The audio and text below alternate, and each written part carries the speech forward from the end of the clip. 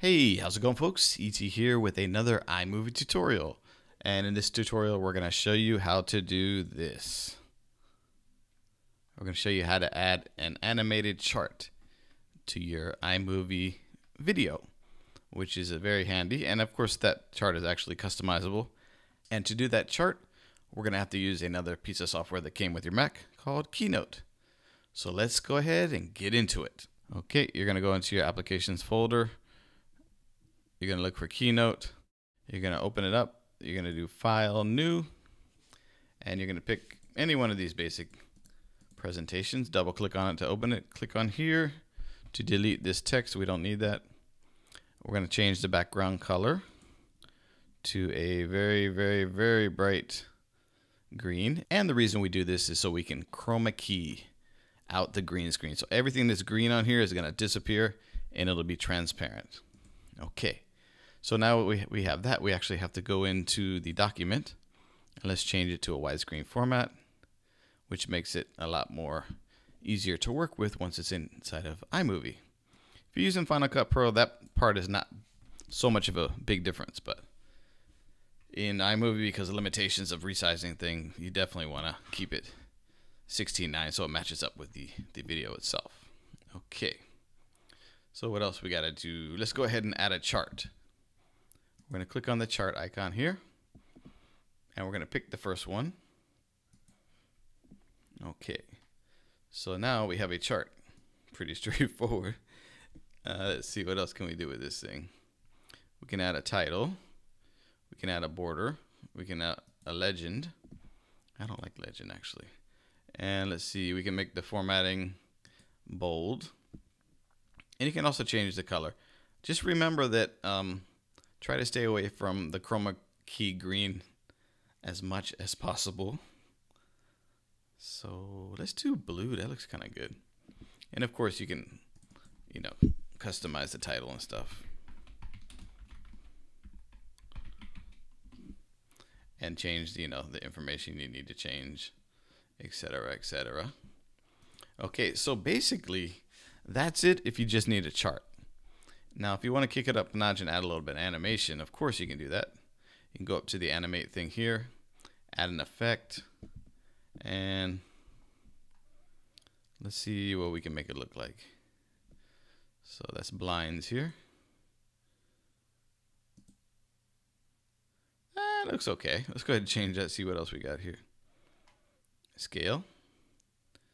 Yeah, I kind of like that scale, so let's go ahead and do that. And of course, you can edit the chart data if you want to here, but I'm not going to bother with it. You could do that to your liking. For now, we're just going to leave it as it is. We'll just imagine that my iMovie tutorials have been increasing in popularity. And I think they are. So don't forget to subscribe, thumbs up, and all that jazz. Tell your friends who have Macs or are new to Macs who might get a Mac about all of them, and they'll become experts at editing with iMovie too, I hope. Okay, so we're done. Let's go ahead and export this. And if you remember from the last tutorial, we're going to export it as a QuickTime movie. We're going to make sure it's self-playing. Going to bump it up to 1080p. And then I'm going to put 0 and 0 here. You can leave it defaulted if you want, but I'm going to put 0, 0. Hit next. Name it iMovie chart. Save it on the desktop. Okie dokie. And for now, I'm just going to go ahead and close it. Menu. There we go. I'm not going to bother saving it. And I have iMovie chart right here. This is my old one, the one I was practicing with. Okay, so let's go ahead and open up iMovie here. We'll delete the one we have there now. And I'll also delete the background. So I'll kind of tell you what I did from scratch. I basically made a new movie. No theme. You can name it as you like it. And what I did was I went to the backgrounds here, maps and backgrounds, and I just picked whatever background I thought was cool.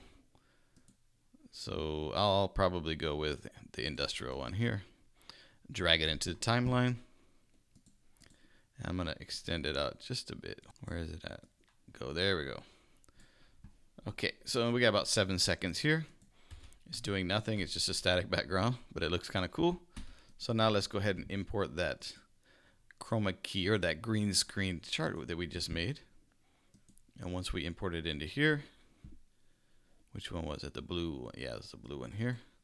We're going to double click. You can either hit the plus or you can just drag it down to where you like it.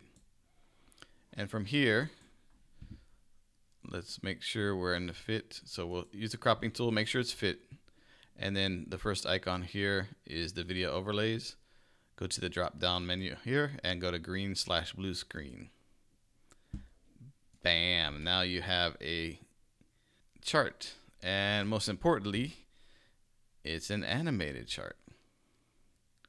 Okay, so this, I think this can really help you kick up your videos another notch. So also, let me show you one more thing. This is gonna look dumb, but I'm gonna do it anyways. Just to kind of show you what you might be able to do. Take a piece of video, drop it over here, and let's slide this over here. So this chart can actually go over video too. I mean, it's gonna be more difficult to see, but just kind of an idea of what you might want to do or you could do. Oh, let me mute that sound here. Okay. You know, so you could have a chart over your video or whatever. Just throwing something out there, throwing some ideas out there. I think I would definitely go for probably a static background so you can actually, you know, look at the picture, not too many things moving at once, but just potentially, you know, using your imagination. There might be something you can do with this chart thing on top of a moving video or something like that, but you never know. Okie dokie. So that's pretty much it. Pretty straightforward. And from here, you just finish editing and share it to your desktop or share it to YouTube or wherever you want to share it to. Okay, that's it. All you really need is a Mac, iMovie, and Keynote. And of course, all new Macs come with both of these applications, so it makes it really easy and really convenient to do stuff like this. Anyways, thanks for watching. I hope you enjoyed and learned something here. And remember, I show you the basics here, but I want you to, you know, kind of kick it up a notch and see how you can use it in your life or in your work and just, you know, take it to that next level. And if you have any comments, questions, suggestions, go ahead and put them in the comments. Don't forget to slam dunk that thumbs up, subscribe, and of course, a whole bunch of peace. And I know we need plenty of aloha out there, so spread that aloha spirit. Thanks for watching.